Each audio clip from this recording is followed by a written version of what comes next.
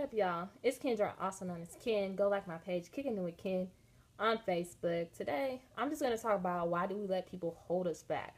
Or why do you hold back somebody? Do you know, like, when you are holding back somebody, you're not only holding them back, but you're holding yourself back. If I'm sitting here holding you, you can't go nowhere, so I'm not moving.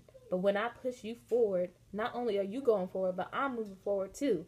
And sometimes you just got to see yourself in the future. You got to see yourself wanting things. You got to speak that existence. Like, some people, they get so stuck on where you used to be, who you used to be.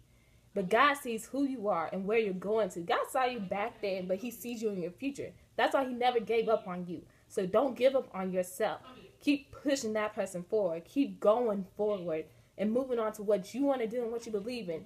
And when you think about it, actually that means don't surround yourself with people who are as hungry as you.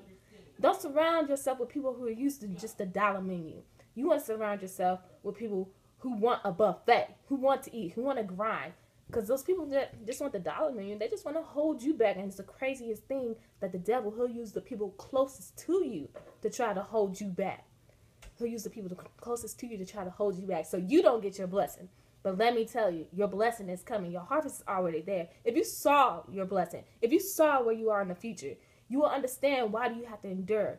The joy and all that, the pain and trials and all that, will not even amount to the joy that you will get that is coming your way. All you got to do is believe, and all you have to do is pray. It's Kicking It with Ken. Go like it on Facebook.